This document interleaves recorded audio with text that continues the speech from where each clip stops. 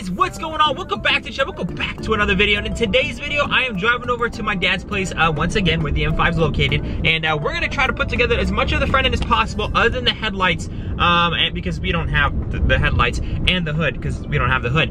We're still looking out for those, but I mean, honestly guys, parts are pretty cheap to come by on these cars, surprisingly. Even if we need a new transmission, it's only about $400, which is crazy. The only thing that's super expensive on this car is the engine, the V10 engine. That thing is like 10 grand. That's not including labor and gaskets and all that stuff you gotta do to it. So when you're buying the car, you're basically buying the engine. Everything else is just pretty cheap, not gonna lie. So you guys saw in the last video, we threw in a battery. You guys saw that we gave it a few cranks, and ultimately it didn't turn over. I mean, it just kept on cranking, didn't turn over. So you're gonna have my boy Nick use INPA, the BMW software, like Insta or INPA. He's gonna use the BMW software to diagnose the car and see if he can come up with like a direct issue, so we can actually fix that direct issue. I don't know if the computer can actually say what's exactly wrong with it, but nothing's better than actual BMW scanners for this kind of stuff. So now that we're home, let's get to it. I'm having terrible connection right now to my computer because the car is like out on the street, not even, you know, in Wi-Fi range, unfortunately. So we're gonna try our best to get this thing connected, and again, hope for the best here. Oh buddy, Nour, eventually this thing will start, so everything's gravy in the Navy, but I mean, it's just that fear that if this engine's blown, it is the scariest thing in the world. Nick right now is clearing all the modules. We're gonna go ahead and give it a shot. Absolutely have no idea if this is gonna work, but I mean, you never know. Today also, the iDrive control didn't work yesterday, and the iDrive control did start working today, so I don't know if all the computers are kicking on, all the modules are starting to actually kick in, but I mean, this thing didn't work, and I was like, I mean, I knew it was a battery issue because the same thing happened to the 7 Series, but you never knew, guys. You never know. These cars are super finicky. All right, guys, worth a shot. First crank over after resetting the codes. I honestly have no idea what to expect. Please, God. Nope, it turns right back off. DSC malfunction, reduced vehicle stability. Let's go ahead and try one more time, guys. Nope, nothing. Now we gotta check engine light. Okay, so now I'm scanning the codes again. So after Nick actually running the codes, after we gave it a few more cranks, I gotta check engine, we got a few of the lights on the dash, and the code that came up was, again, the crankshaft sensor. It's saying there's no connection to it, so it can either be the wiring, maybe some wire got cut or something. We did see a bunch of zip ties down there, so maybe some undercarriage damage happened. No idea, but possibly a thing right there. But also on the crankshaft sensor itself, Nick, can you show that picture earlier that showed exactly where the location was? So this one is in the front of the transmission, what actually connects into the engine. This is the one that we saw JB Weld on it. We're gonna go ahead and go underneath the car one more time and just check the wiring, make sure the sensor's all good. And then honestly, end of the day, we might have to order a new sensor, and if the hole is stripped for the sensor, honestly, I don't want to JB weld it. We might even just get a whole new trans. I mean, as crazy as it sounds, because also the oil cooler brackets are broken off the transmission, and the transmission is only like 400, 500 bucks for this car. It's not the end of the, I know 400, 500 is a lot, but for a car like this, if this is the issue, I'd rather have it perfect. So that is the code. That is our problem. Hopefully, hopefully it's just a wiring issue, and that would honestly fix most of our issues. But if not, we'll go ahead and try to figure out some other way to fix this. But honestly, I mean, it's running back to the crankshaft, not some kind of Vanos, not a camshaft, because if it's a Vanos, these engines are known for Vanos issues. These engines are known for camshaft issues. So thankfully, it's not throwing the code immediately for one of those. It's throwing it for that sensor that already looks kind of played with and screwed. So literally, for me, I'm feeling a lot better. I'm feeling a lot better. Carly did tell me it was a crankshaft sensor, but it wasn't able to tell me which one. There was two. We replaced the other one, but it was the one that looked all weird and stuff. All right, guys. So you guys saw in the last video, we headed over to Pick and Pull and a few other places. Sorry for the wind, by the way, guys. But yeah, we went to a few places and we got pretty much a lot of parts for the M5. This actually came off of an M5. Also, all this brackets for the headlights, even this V-brace, this front piece for the bumper as well. We got all this stuff for $130 from AutoGator, which was super awesome. Even came with new hood latches. I didn't know if mines were good, but I mean, these came with new ones anyway, so we'll go ahead and use these ones. I really want to get the OEM radiator support because it has the OEM stickers. I mean, there's a lot of ones on eBay, the aftermarket ones, that are pretty much the exact same and they're brand new, but they don't have these stickers. And I find these very important, especially for a clean title. You want it to be as OEM as possible. And then I also went down a pickup point. I found this. This is for the bumper. It literally just covers all the screw holes up like this. So it looks super, super, super good. Again, all the details. I got this for like $4 at Pick and Pull, thankfully. The one from AutoGator did come with this, but actually we have that on ours, and actually ours is in better shape, so we're gonna go ahead and use ours. Let's try to assemble as much things as possible. So the last thing we're gonna have to do is literally just put on headlights, a bumper, and a hood, and then we'll pretty much be done cosmetically, which is absolutely insane. Obviously, we still need to fix this up. Actually, this guy right here, I actually bent it out with my hand. It's very easy to pull out, and as you guys can see now, it's perfectly straight again, which is pretty awesome. Let's go ahead and clean up all these lines, these marks, and then start putting on the parts. So again, so we can keep this as OEM as possible.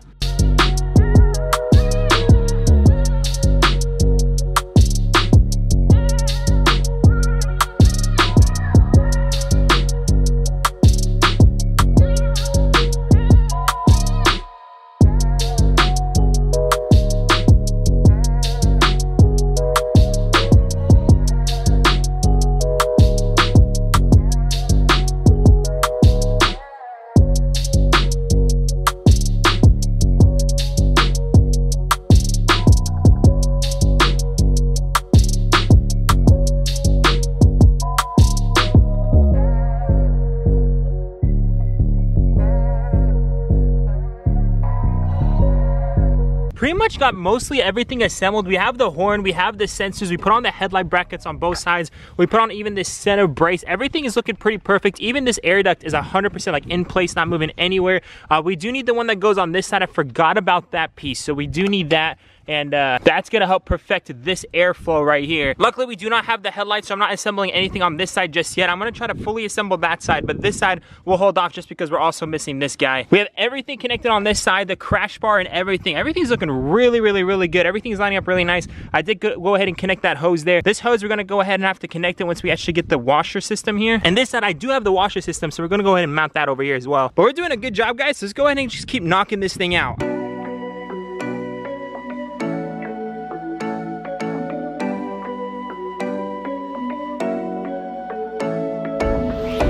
Taking my hand, leading the way, staying the night. Looking at you, making your moves, there is no silence. I wish you'd never let go. All this moving in the zone, I'ma lose it out of control. Yeah, yeah, yeah, yeah. Looking so sweet, but you're dynamite. I just wanna dance with you. Feeling that burn, I'm not getting out. Yeah, yeah. Baby, you make me lose my mind. Baby, you... And just like that, guys, we have this piece on, we have this piece on. These two bolts actually lined up. As you guys can see, this thing was more caved in like that, and literally with just some manpower, we were able to pull this thing out, which is absolutely perfect. This side's looking perfect as well. So at this point, guys, everything in the front end radiator support is good. We just need to put in the headlight there, put in the headlight there. This is also missing a washer system over here. We do need one of those, and then an intake right here. We'll go ahead and try to find those at a pick and pull or something. Again, try to make this a budget build, but at the same time using all OEM parts. So the next thing I'm gonna do is go ahead and just tighten up these two bolts, and then I'm gonna go ahead and try to put in this headlight and just see how it lines up. I know the two tabs on the top are broken, but just with the two bottom ones, is this headlight usable, or we're just gonna have to junk it because we do want to make this as OEM as possible. We might have to try to get a whole new headlight, but at least we can use it for now. Make me lose my mind. Maybe you wanna stay tonight.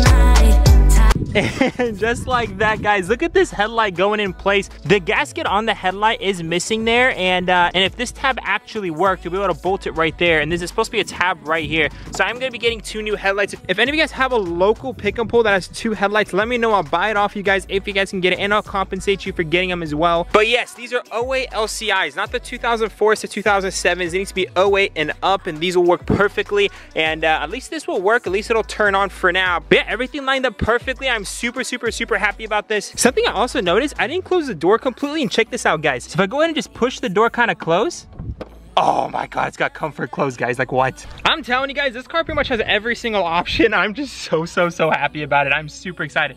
The only thing is that stupid crankshaft sensor down there, and unfortunately it's JB welded. Anyway, let's actually go underneath the car real quick and see if we can get that sensor out. That is the goal. Maybe you wanna stay the night.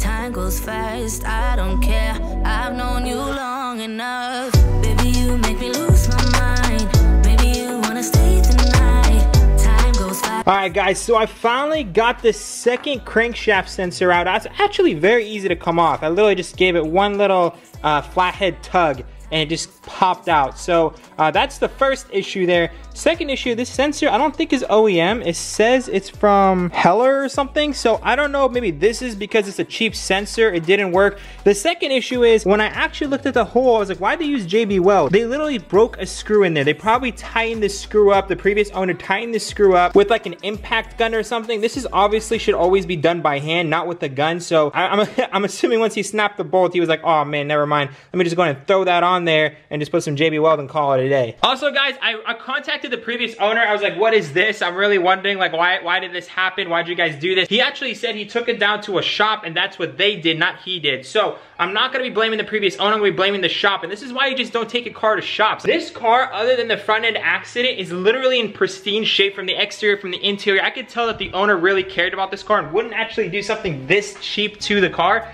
So I do believe it when he says he took it to a shop, he got the flywheel replaced, and I'm assuming when they dropped it down, they must have broken the original sensor or something, and then they replaced this because a whole bunch of brackets are just broken. I think the transmission literally just fell on the ground or something. I don't know what happened, but every single bracket that holds anything onto the transmission is broken. Don't know why. That's why I'm legitimately thinking about just getting a new transmission, but I don't really have the space, and I'm literally working on the car right there, like in the front of the street, because I can't even get it to turn over. If I can get it in the garage, it'd be so much easier. I'm literally just working outdoors. It's super hot out, but you gotta do what you gotta do, you know? I would reach out to Showman. I'd be like, hey, you trying to help me out with another car transmission? But I think that's super messed up. He's already been helping me more than enough with the 7 Series, replacing the transmission multiple times. I don't want him to do this one, even though I know this is the issue with this car, but it is what it is. I gotta go ahead and do this myself. So the next goal is, guys, is to actually remove that stripped bolt. Now, it's probably gonna be a pain, but it makes it a lot easier if we can just remove all these belly pans. So let's go ahead and remove the 2 belly pans. There's a metal one and a plastic one. It's gonna take some time, but let's go and get that thing out.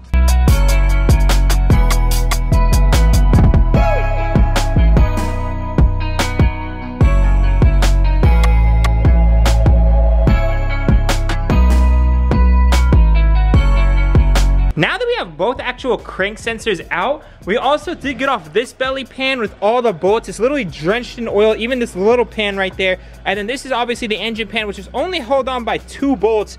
I don't know how I feel about that. And yeah, that's drenched in fluids, and not just like old fluids, and new fluids too, like recently. So I'm actually gonna probably do an oil change before we give it a few more cranks anyways. So when we actually replace the sensor, probably gonna end up doing an oil change as well, just to be safe and just to make sure the engine has enough fluids, because this thing looks like it's been dripping pretty quickly. At this point, guys, I'm gonna go ahead and get in there and just see if I can get a good angle.